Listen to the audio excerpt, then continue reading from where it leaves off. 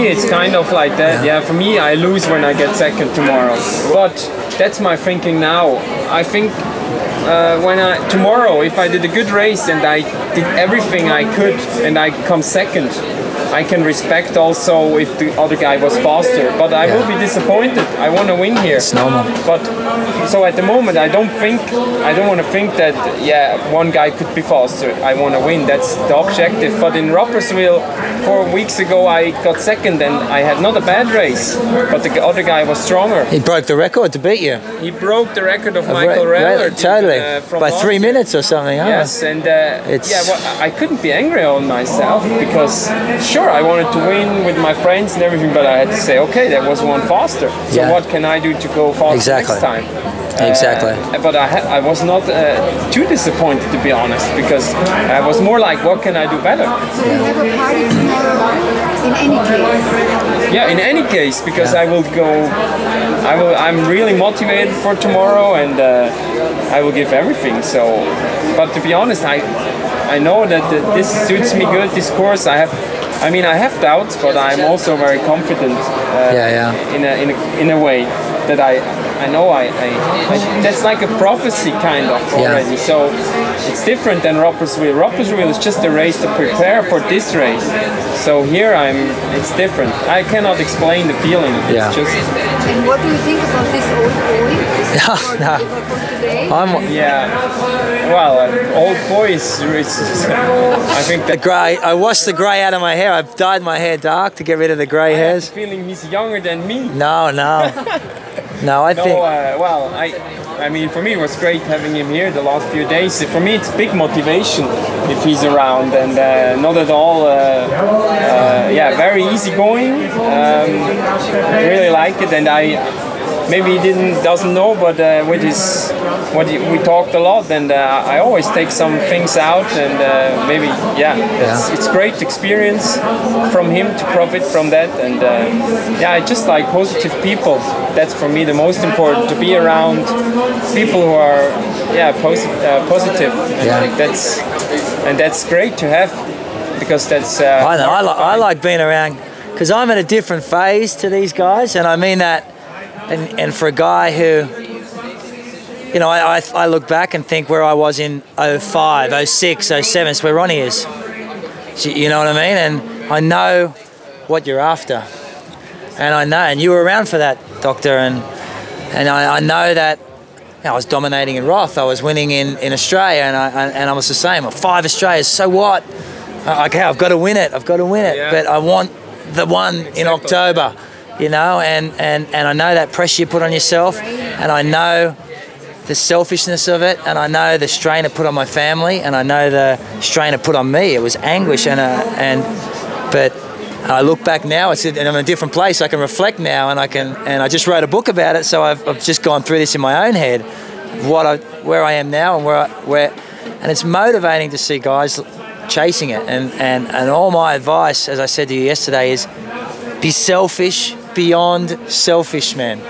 If it's what you want, beyond selfish. Like, you have to be, because they can crown only one a year, mate. And there's a lot of good guys that want it, and you have got the engine to do it, but so have 10 other guys, and it's the one who is the most selfish and the one who is the most committed and all-encompassing will win it. And for me, I was forced in that position through fear of never achieving, and through expectation of sponsors who had backed me as the next big thing, through my own fear of this is not going to happen. It's not going to happen. I'd been 5 years in. I didn't even have a fourth. I had nothing.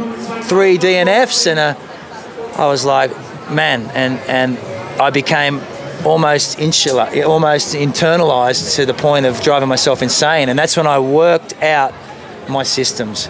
Said, okay, I've got to do this. Okay, and I take from every single race, like this race tomorrow. Okay, where was I strong? How is this different to Kona? What do I feel in Kona compared to here? Why am I so strong here? Why is it the heat? I'm going to do a heat race. I need to access whether it's heat. Okay, right, and it becomes a project, and it needs to be that. Otherwise, you never know. And the more it goes on, the greater the burden that will become. If first is what you want in Kona, that burden will feed itself as well, and it becomes heavy, man. It becomes really heavy on your shoulders. And in 07, man, if you ever watch the coverage, I am crying from 2 miles out, and it's not tears of joy, it's tears of relief.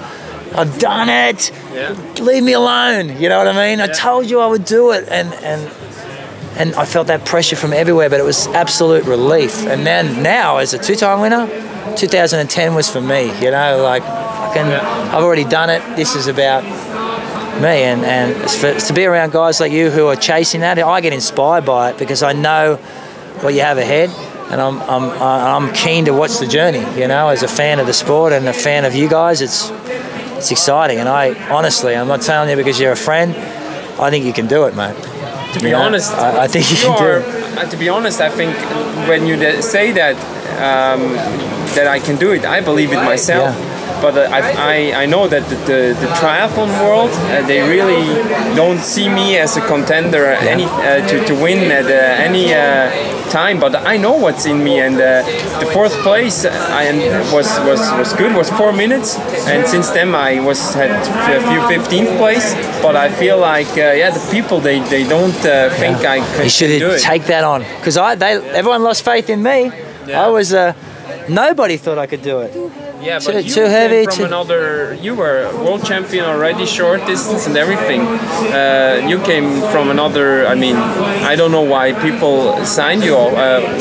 Because I was always the most vocal, but short distance and Ironman is a different sport, completely different. And I had that initiation of fire when I went to Kona, and I got served up because I expected to walk into Kona and win.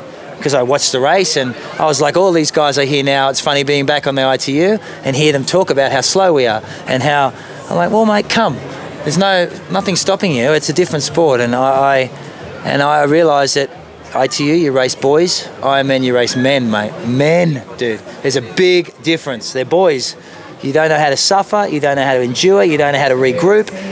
Things go wrong. You race next week. That's your attitude in short course. In Ironman, you put 15 weeks of preparation. You build pressure and a cocoon of pressure around yourself that you never deal with in an ITU event. And so it's different. But I understand people not believing you can do it, because I was too big. I sweat too much. I win everything and fail in Kona. Do it again, fail in Kona. So I had my sponsors going, hey, man. I had my wife thinking, oh, maybe you're not suited for this. Everybody I felt wasn't with me. Yeah, but you were already like short. But even if it's, I mean, if you see the runners, the 10K runners, they are great.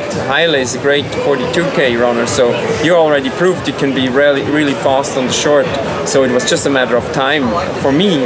Yeah, but I think you're seeing that now as through history, because that's what happened. Yeah. But at the time when I was living it, that nobody backed me. Yeah. Nobody believed it could happen again. And so much to some degree last year. I don't think many people thought 4th.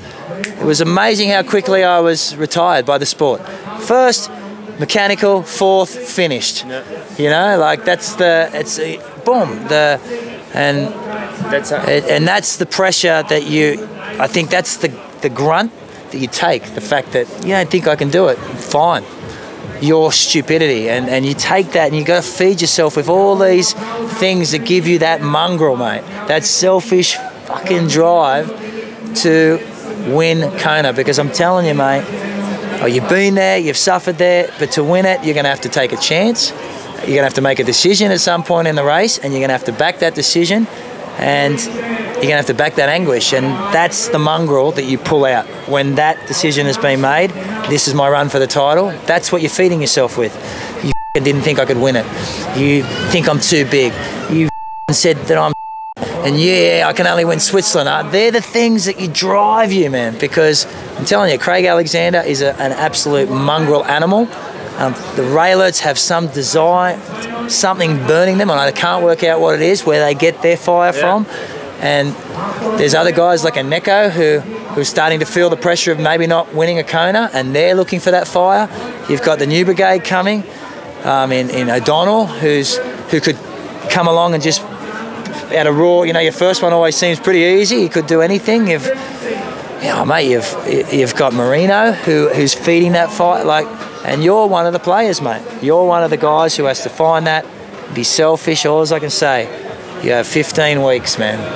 And I would want nothing more than to be standing there October 9, going, woohoo! Welcome you across the finish line. I would honestly would love that, and I think you can do it, and it's the next 15 weeks determines that for you, and this is just one step tomorrow in that journey to Kona, and it'll be good.